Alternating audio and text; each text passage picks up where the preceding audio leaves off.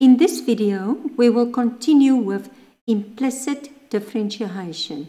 You will find this on page 498 in the Namibian AS-Level Mathematics textbook, y equals mx plus c to success. Let's look at another practical example. The equation of a curve is, and okay, I see it's implicit differentiation, and it's the equation of the curve. So find the gradient of the curve at the point 1 and 2. Okay, so first we're going to differentiate, just like the previous videos. So just remember, we're going to use the product rule there.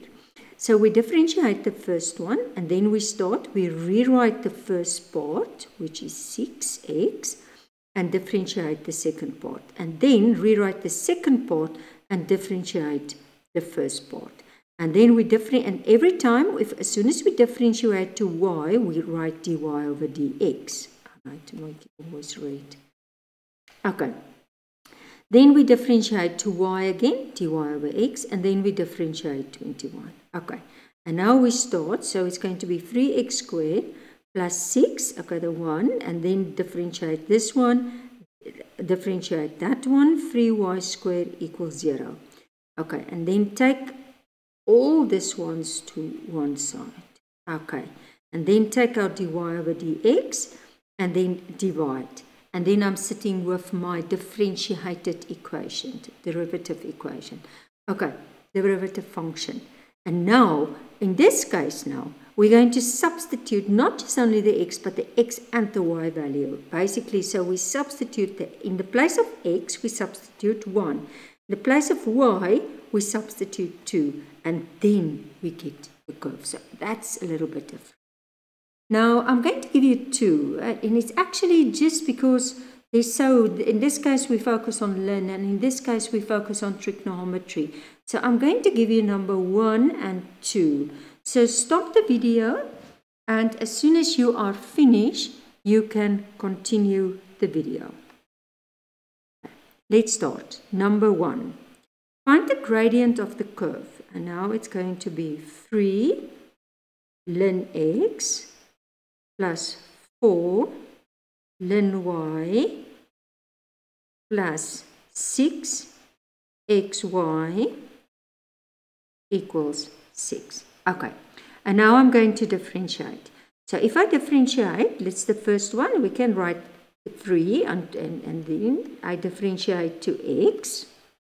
I just want to rewrite it. Okay, I differentiate to x, and it's the ln x.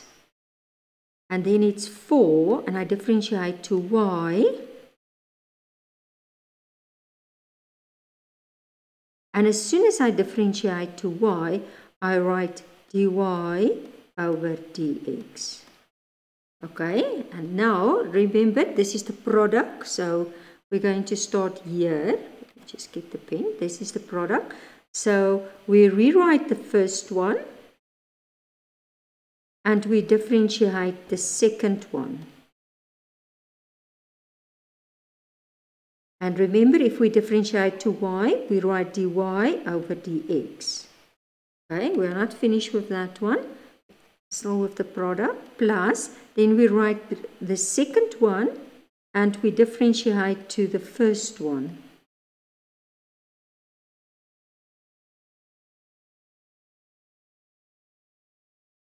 Okay, and then we differentiate the next one.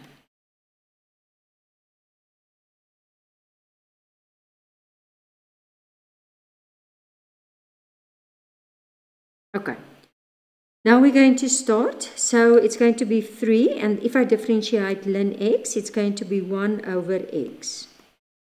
This is going to be 4. And it's going to be 1 over y, and don't forget your dy over dx. And this is going to be 6x, and that is going to be just a 1. And don't forget your dy over dx. And this is going to be y, and then if I differentiate that one, it's just going to be 6. And then if I differentiate this one, it's just going to be 0. Okay. And now I'm just going to simplify. So this is 3 over x.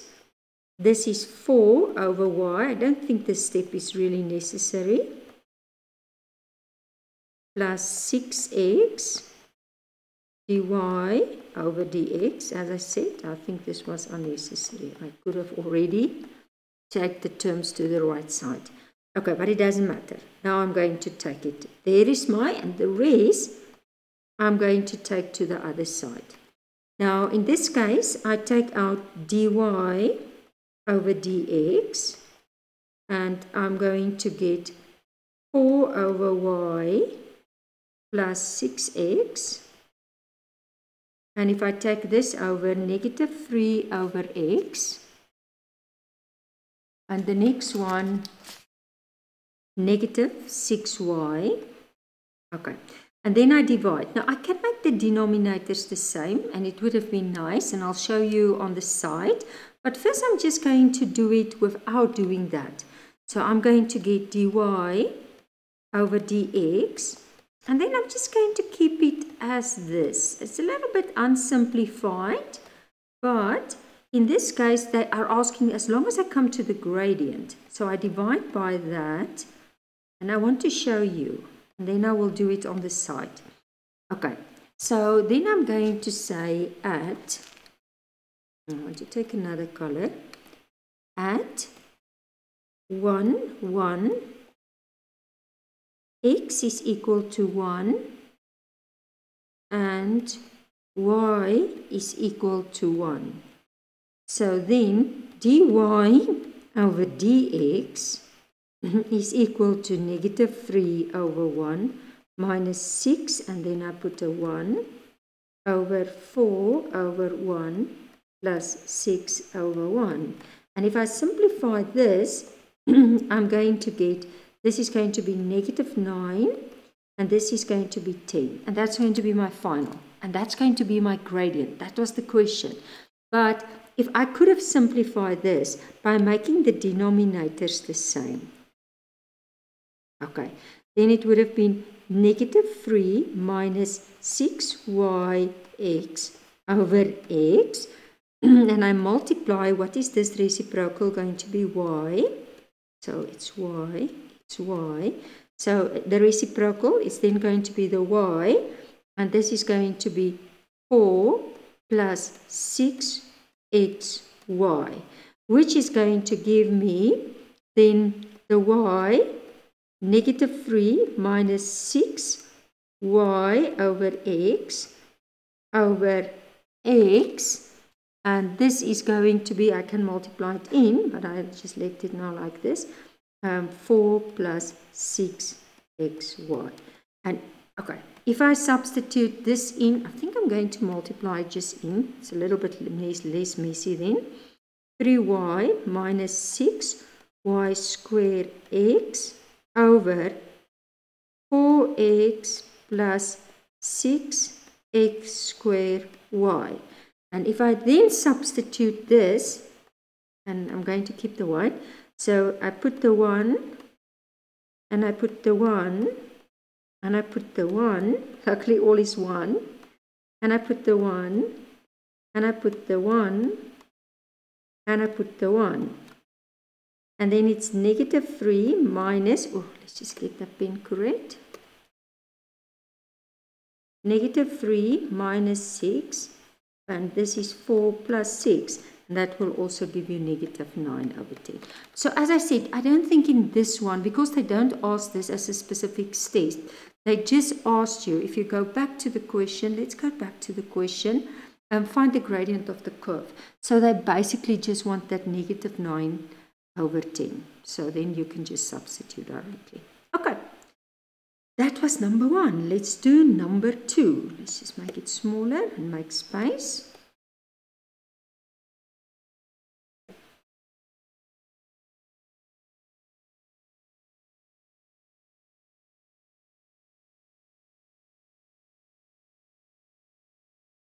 Okay.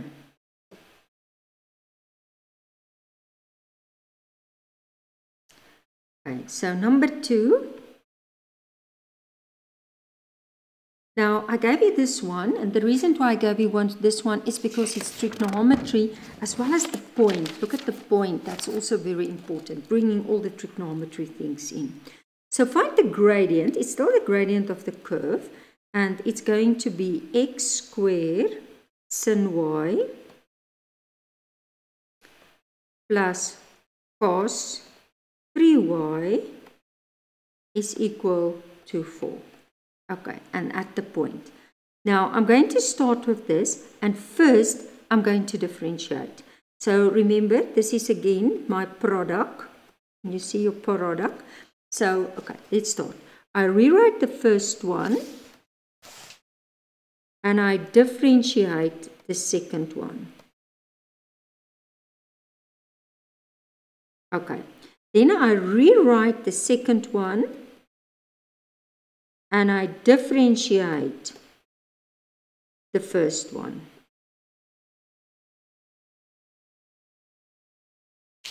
Okay. So this is going to be my first one that I do this. Okay, and as soon as I say, I forgot there, as soon that I write dy over dx. Remember? Dy over dx. So let's just squeeze it in. Just going to make a bit more space. Okay, so there was dy over dx, and then I rewrite the second one and I differentiate to the first one, and then I differentiate to this one, and then I differentiate to this one, to the 4. Okay, now I'm going to start. So I rewrite this one. What is sin y? This is going to be, as soon as you have sin y, you're going to have cos if you differentiate, cos y. Go to the end of your chapter, to the summary page, and then you see all the differentiation of sin and cos and everything. Okay, and then don't forget your dy over dx. And then you have sin y,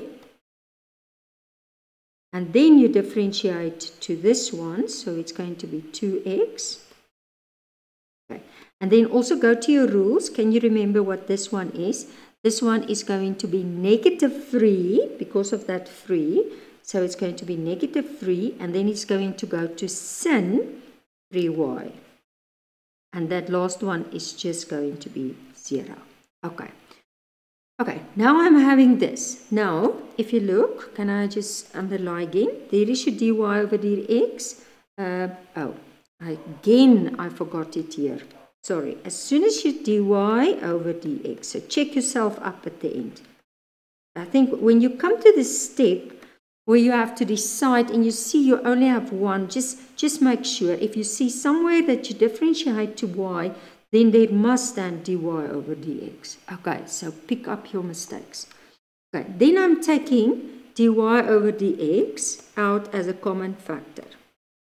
So I'm ending up with x squared cos y, okay, and this one minus 3 sin 3y, and I take this one over, is equal to -2x sin y. Okay, so let's just make it like this, then it looks like a bit bigger. Okay. Now I'm just going to simplify this by saying dy over dx. Now I'm just going to divide, so it's -2x sin y over x squared cos y minus 3 sin 3y. Okay, so I'm ready for the substitution. Now I can say if, what is the point?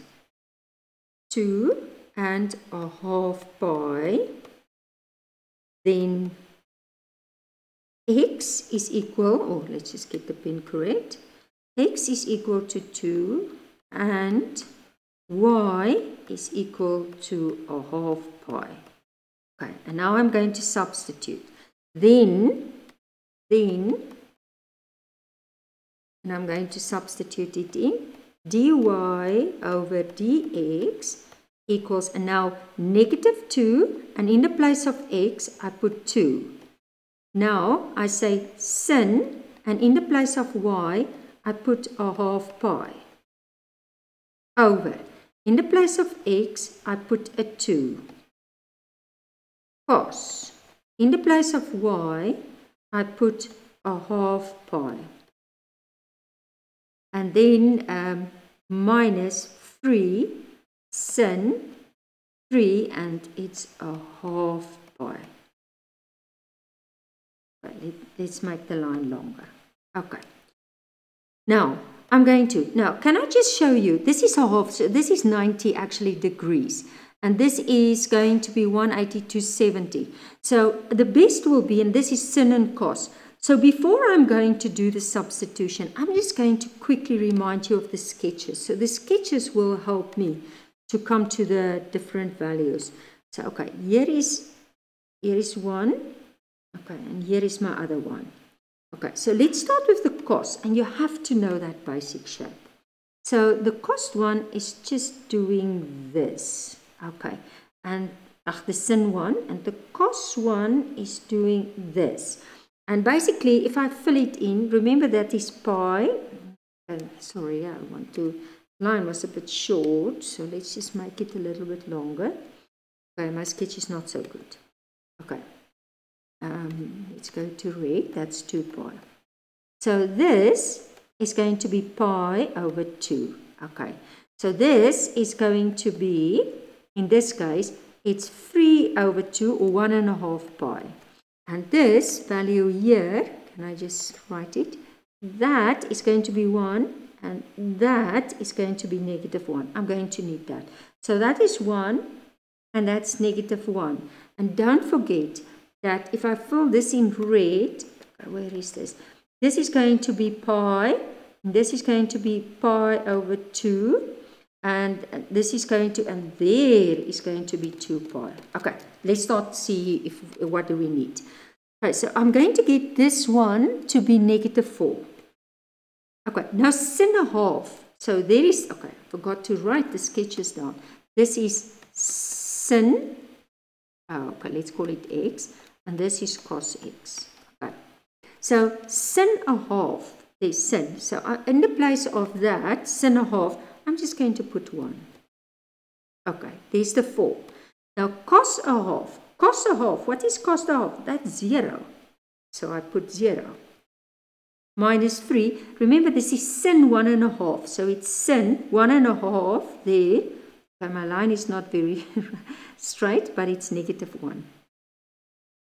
And that is going to be -1. And that is going to be -4. This is 0 and over 3. And I'm going to end. So therefore, if I want to, I say, therefore, the gradient at that point, and don't forget it's at the point 2.5 pi is -4 over 3. And that's how